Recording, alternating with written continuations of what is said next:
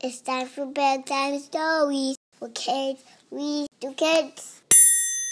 Stand Tall, Molly Lou Melon, written by Patty Lovell, illustrated by David Catrow. Molly Lou Melon stood just taller than her dog and was the shortest girl in the first grade. She didn't mind. Her grandma had told her, "Walk as proudly as you can, and the world will look up to you." So she did. Molly Lou Melon had buck teeth that stuck out so far she could stack pennies on them. She didn't mind. Her grandma had told her, "Smile big and the world will smile right alongside you." So she did. Molly Lou Melon had a voice that sounded like a bullfrog being squeezed by a boa constrictor. She didn't mind. Her grandma had told her, "Sing out clear and strong, and the world will cry tears of joy." So she did. Molly Lou Melon was often fumble-fingered.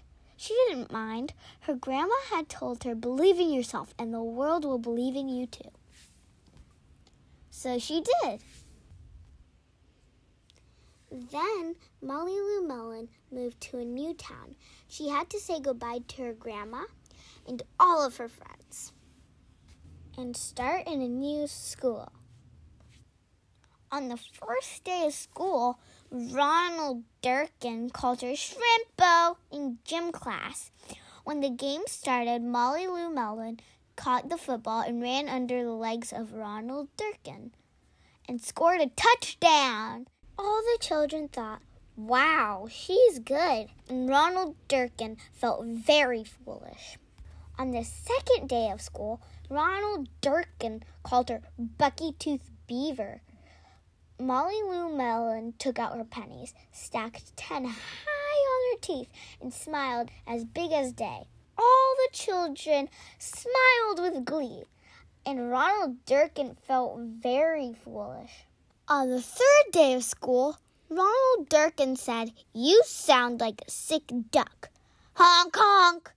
Molly Lou Melon sang out a quack so clear and strong that it made Ronald Durkin somersault backwards, hit his head, and have to go to the nurse.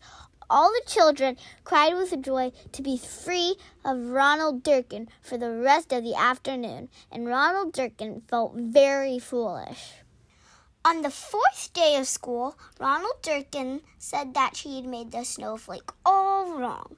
But Molly Lou Melon opened up her paper and revealed the most beautiful snowflake of all. All the children oohed and ahed, even Ronald. On the fifth day of school, Ronald Durkin brought Molly Lou Melon a stacking penny for her tooth and smiled at her. That night, Molly Lou Melon took out a pencil and paper and wrote a letter to her grandma. "Dear Grandma, I wanted to tell you that everything you told me was exactly right. Love, Molly Lou Melon."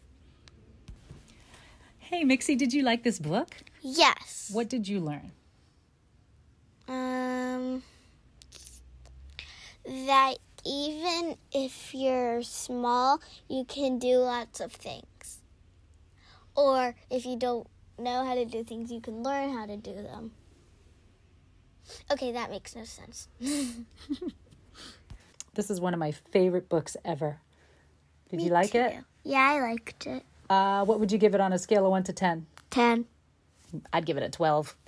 No, wait. I'd give it a 825. Touché.